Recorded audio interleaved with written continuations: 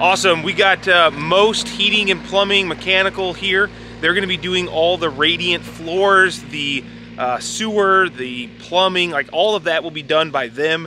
First thing they're doing is locating where they're going to be coring a hole for their septic, and then they're going to start laying out the interior so they can get all of their underground work done so we can get our concrete poured. So we'll take a look at that in a little bit. I'll let them get started. They got to get a layout done. They're going to spend some time doing that, and then they're going to bring that excavator to the inside and start digging all the trenches where they'll bury all of their pipes under the slab.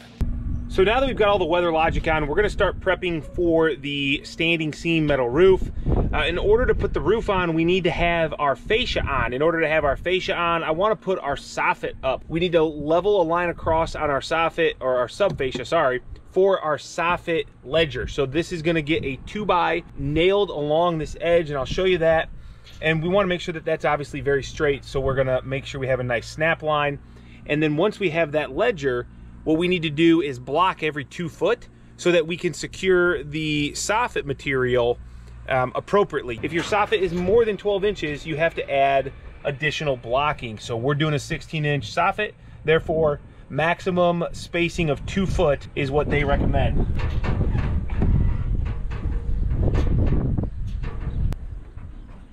So we're going to get a mark on each corner, and because we're at 64 foot, I don't think we can snap a 64-foot line, so we'll get a middle mark as well, always using the level so that we can make sure that we start, you know, nice and level. If there's a little bit of inconsistency throughout our fascia, you're not going to see that. You're going to see if this line on the wall is inconsistent. Okay, right here.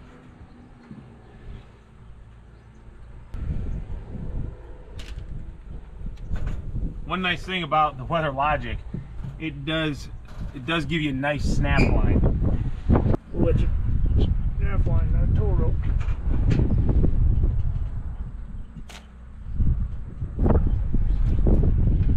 So that looks really good. I mean, that's a nice straight line that tells us that our middle is just as good as our ends. You can see that that line is nice and consistently straight. So now we'll go ahead and start adding our framing. So what we've done is we've just taken some of our worst, actually, 2x, and we ripped them down and just ripped them straight in half. So even though they weren't great, it's actually not a big deal because we're going to just manipulate them to be perfect on the snap line, and then we're just going to go ahead and we got some ring shanks in the pads. Look, Greg, can you do me the honors and flush me up over there? Sure. Ah! So what we're going to do is we're just going to take our PAS load. We've got some ring shank nails, and Greg, could you do me a favor and flush me up over there? Sure, dude.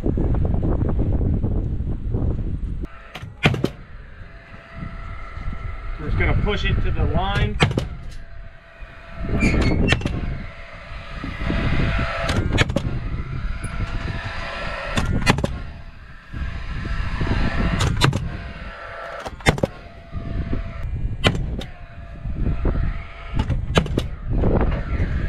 Go down the whole way. This is what's giving us our ledger so our soffit can be secure. Sorry about the wind out here, guys. And then every 2 foot we got to come back with some perpendicular framing so that we can get a couple nails in that 16-inch soffit throughout the middle. You don't want to just nail on the edges. Over time, all soffits will begin to sag, and that will help prevent that. Yikes. You know, I like PAS loads, but hopefully that survived that fall. That was an 18-foot fall. Straight on its head. Okay, I think we're good. I must hit something.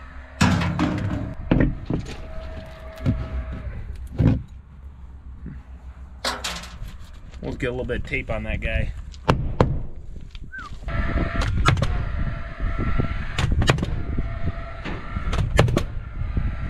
If you look under here, all of my purlins are 2 foot on center. So we went ahead and took some scrap blocks, and all we're gonna do is we're gonna screw those right into our purlins, giving ourselves a place to add some nails in the center of that soffit. Now, I've worked with Smartside. I bet it wouldn't probably do too much. It won't sag, but it still is a wood product over time. 16 inches. You could get a little sag in that middle, and this is an easy way. We got all these scraps anyway. It won't take that long. So we're going to run around the perimeter of this building and install a block every 2 feet.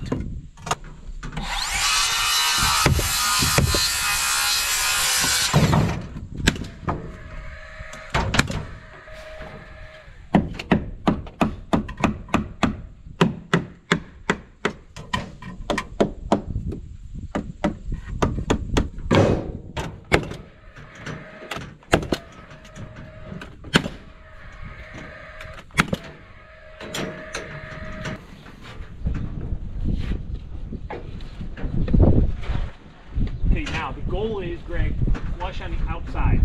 Okay.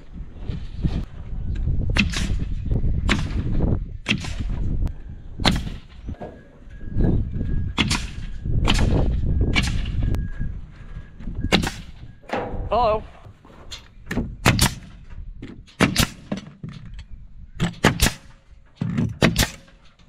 What you doing there? Oh, just painting. Always want to cover your nails. You know, we're not hacks out here. Dabbing it up. Just dabbing the paint on the old nail heads. You'll never see this from the ground. Hey. All right, so here on the end soffits, this is always kind of a location right here where the eave and the end meet each other and how that is handled. So I'll show you how we do it, not necessarily how it, you know, has to be done. Some people build what's called like a bird box here, and we don't really like that. So we run the side soffits right to the edge of the wall, and then our ends are gonna come down and continue all the way out to the eave fascia. And then we're gonna detail this little area with some trim. I like it because it gives your corner a nice place to come all the way up. And I just think it looks better. I'm not a fan of this part right here on the soffit coming down and leveling off. We've got the Milwaukee power supply. So that's the MX Fuel Power carry-on power supply, and the Metabo quiet compressor. Pull the button out. So I'm sure my mic is gonna pick it up a little bit, but this thing is so super quiet. I love it. And what I like is, you know, obviously we've got it right here in the lift. So we're gonna be able to shoot all this on. Looks like we've got one bar missing, which I think is how we started the day so far. And yeah, this is, oh, look at that. We're gonna nail all this soffit down. I'll keep you guys updated. Now, one thing I gotta make sure is that we're out here, not going out past my end.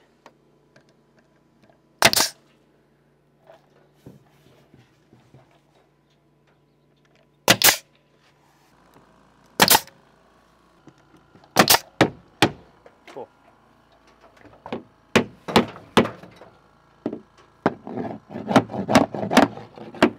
Okay, now anytime you're doing LP products, just let your gun undershoot the nail just a little bit. You'd rather it have to be pounded in flush than have a nail that goes way through your material. That's not a good thing. You would rather pound them flush. Promise me. Promise me? No. I promise you that's what you want to do. So turn your nail gun pressure down and pound them in flush. Okay, so up here at the peak, you'll notice we've got blocking on the peak, and that's so that both sides have obviously a good nailing place for them. I don't really know the right way to do this. You could probably put a piece of trim through here. We're not gonna do that. We're gonna go ahead and just butt the two pieces together, and then we'll end up putting a bead of black caulk right there. But I wasn't gonna miter the pieces because you don't really wanna go too tight with them anyway.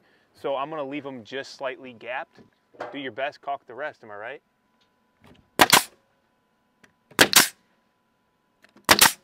Okay, so in full disclosure here, we are done with the front sidewall. We just got the end wall done, and this sidewall here is the one that Greg and I know is not going to be perfect. And what I mean by that is because if you guys remember when we were doing our trusses, putting on our overhangs, we started on the other side, made that as straight as possible with the string line, and then we came over to the side we're working on now, and we actually put another string line out instead of having an exact 16-inch overhang.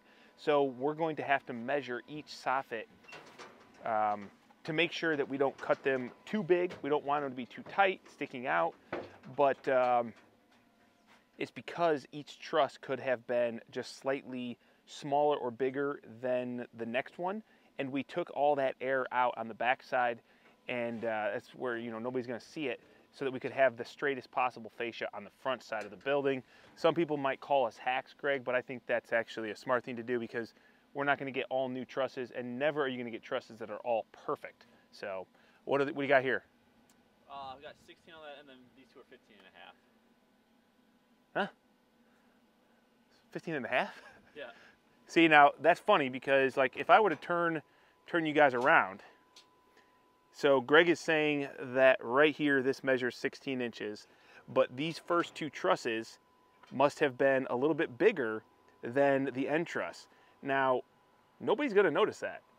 You're never ever going to see that, but what we need to do is we need to cut our soffit so that it fits there, because if we just cut it at 16 where these two trusses are, it would stick out past the fascia. So we'll cut it for the 15.5 inch trusses, and then over here on this end it'll just have a bigger gap here at the wall, which gets covered with our siding and our trims. So really no big deal. Always think about how you make it look good, not necessarily you know, cut things as they should be, because you never ever get perfect materials. You just have to do a good job as a carpenter making imperfect things look as good as possible. All right, so this is not going anywhere. What I want to do is make sure when we go down there, it looks good from here to the end of that. On the bottom side. Well, if the bottom side's good, the top side's good, but yes. So what we've got is, we've got this Smartside fascia trim, which is, I mean, it's straight as an arrow. And so we're using it to ensure a nice straight fascia line. Now we got to make sure that we're at least, or very close to the plane of the roof. We don't want to be up too high. You know, if it's up just a little bit, it'll be okay, because we'll run our trims through. But the main thing is you want your eye to see this fascia board and it to look as perfectly straight as possible. I've told this a million times, but with post frame, we're 8 foot on center. From this point here, where there's a truss tail, to this point here, there could be something, whether it's a bow or a crown in your lumber or a sag in your lumber. I don't know. I mean, it's pretty good. Nobody's going to see it except for us at this line right here, but it's still our opportunity to make sure it's as straight looking as possible. And I think it's going to look pretty darn good.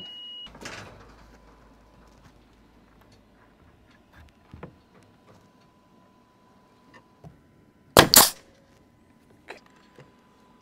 There you go. I just want to kind of lean back, and that looks pretty good, dude. Yeah. Yes, it does look pretty good.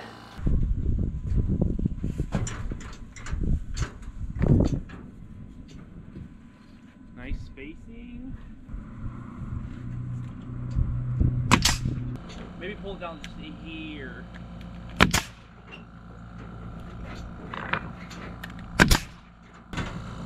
So I like to go ahead and use my square and just check the dimensions, and it kind of gives me a nice straight line. Not that you're ever going to see it, but more importantly, it'll tell me exactly where to put my nail so that I hit my sub fascia behind.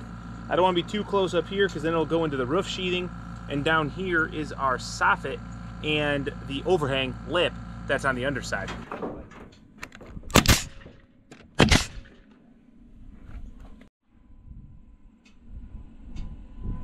Vulture. Give me a cacao, Greg. Nice, dude. Take a look at this soffit fascia. This thing is looking like $1 million. It's running really nice and straight. From the underside, you can barely see it, but I think you get the idea. It looks really nice, nice and straight.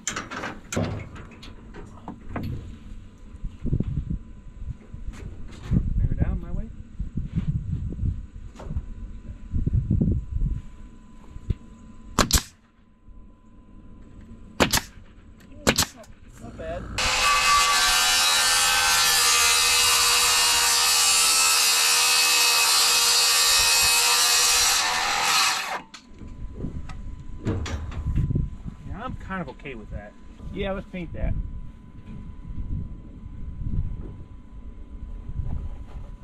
Gangrene really soaks it up. Yeah, really.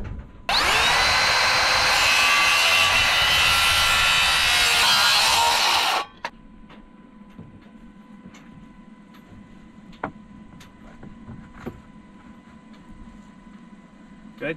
Yep. That's what I like.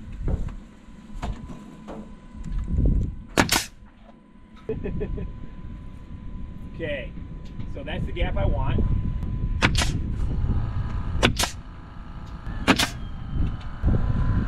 Okay, so check it out, guys. So here's our miter, and this is obviously important to have still your little bit of gap. We're sitting really nice here in the center. It's looking really good down this way, and looks really good down that way. So there's a little bit of sawdust on here. We'll go ahead and take our little dabber. Make sure we dab the paint. Thank you.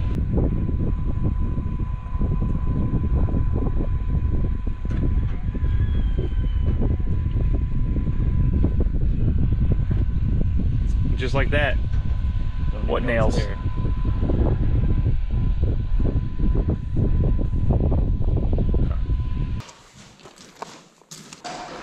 So plumber has all of their underground pipes done. You can see everything sticking up, and they're gonna get started on setting the grade of all the finished rock grade for the foam for the radiant floor.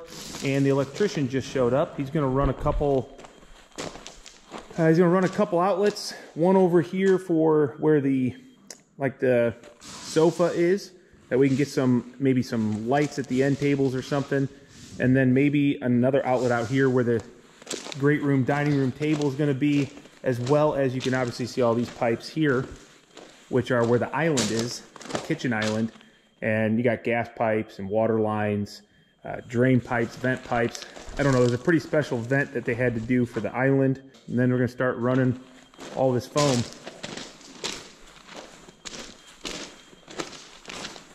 Had to borrow my Stabila rotary laser there, Joey. I did. Pretty high tech. It's one of the best. Just be nice to it. It cost me a lot of money.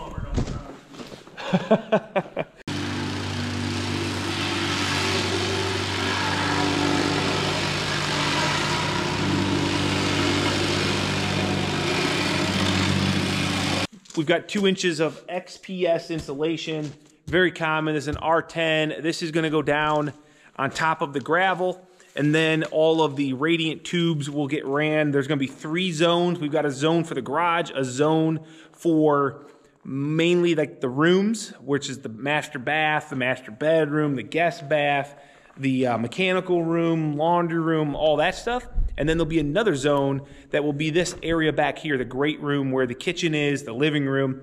And so there'll be 3 zones in here for the radiant heat.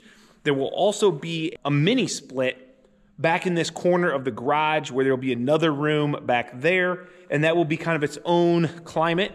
And then there will be a forced air unit for supplemental heat, but mainly for air conditioning come summertime. So it's good to see all these underground things getting done, because obviously you can't just run another box through a floor joist when there's concrete floors.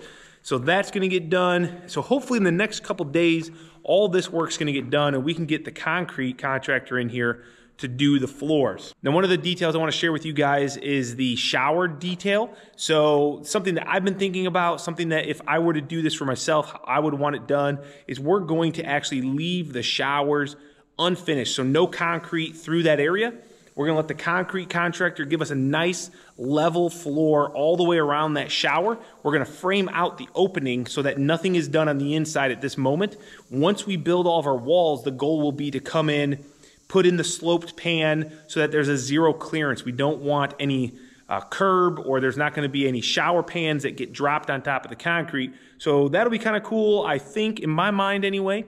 And our goal is to give the client what they want, which is no shower doors, no curtains, just seamless walk-in entry into a shower where they can do their thing. All the water goes into the drain like it should, and then they can be on their way. So that's one of the details. If you guys are interested, you know, obviously follow along, and hopefully I can do justice on that. But the main thing is we got all this underground done. Hopefully it's all where it's supposed to be. And for us, Greg and I, we are going to be starting on the roof probably tomorrow. So that's where we're at. We've got all of our soffit fascia done. We've got all of our exterior weather logic done. We've got all this underground done, ready for concrete. So it's really coming along. Hopefully you guys are enjoying this series. I'm probably gonna end the video right here, so make sure if you haven't, hit that subscribe button. Would appreciate that. Hit a thumbs up if it's a video that you enjoyed. Drop me some feedback down below in the comments if you have something for us, and hopefully come back for the next video. This is a long way to go, but we've come a long way so far, and I'm really liking where it's at. So we'll catch you guys on the next video.